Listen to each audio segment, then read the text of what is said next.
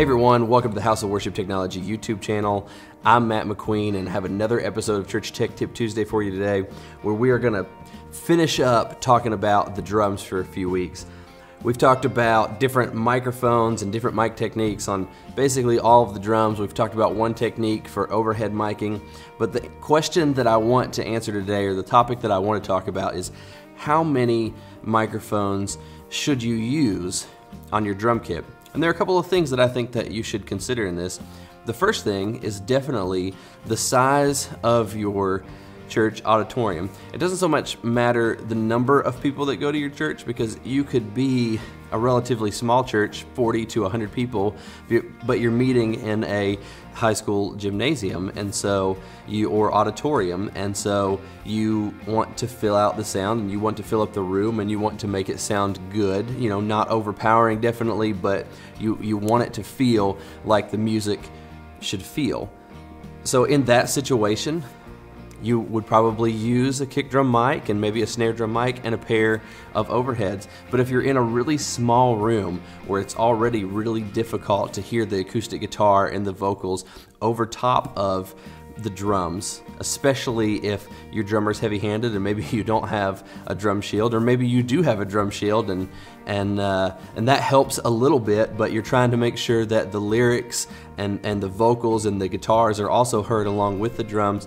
Maybe in that situation, you don't need any drum microphones. Or maybe one of the things that you realize is that the snare drum is perfectly loud enough, but the kick drum sounds a little flat, a little pillowy. It has the chestiness, but I'm losing the attack of the kick drum. That would be a great place to use a microphone, and then use your EQ to dial in a little bit of that top end and make your kick drum a little bit more present in your mix without putting a ton of mics on your drum kit and overpowering the rest of the instruments and just kind of being back to square one where the mix doesn't make sense in the room.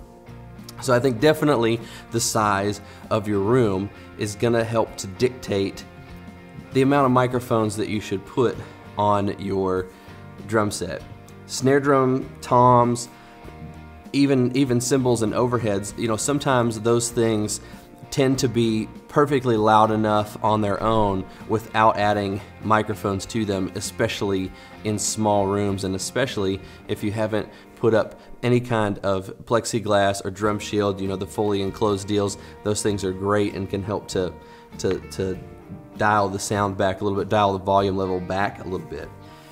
The other thing though that I would consider, and this comes from some of my personal experience, I go to a really small church, and we have a smaller auditorium that we meet in, but we have, first of all, a drum shield that's surrounding our drum set, but we all use in-ear monitors, and this is where I think that miking the drum kit up and miking every element of it, even if we don't use it, can be really useful, because if the bass player wants to have both of his in-ears in the entire time and all you've mic'd up is the kick drum, well, it's going to be really hard for him to hear the snare drum and the hi-hat and follow the entire rhythm of the song if all he's really got in his ears is a little bit of the kick drum and then whatever bleed is making it to his ears around the in-ear monitors that he's using. The other scenario is obviously if you're going to record your services.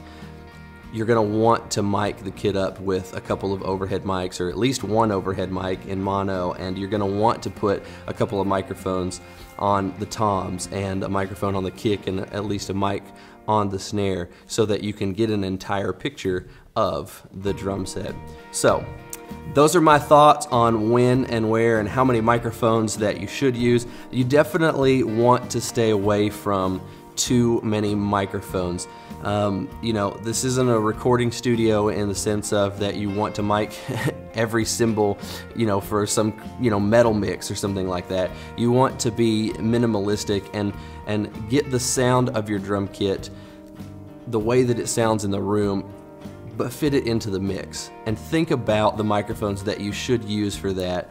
Don't overthink it, don't overdo it. Those are the kind of things that I think of when I'm putting microphones on a kit, and there have been several Sundays that I have used a mono overhead because that's all that we really needed.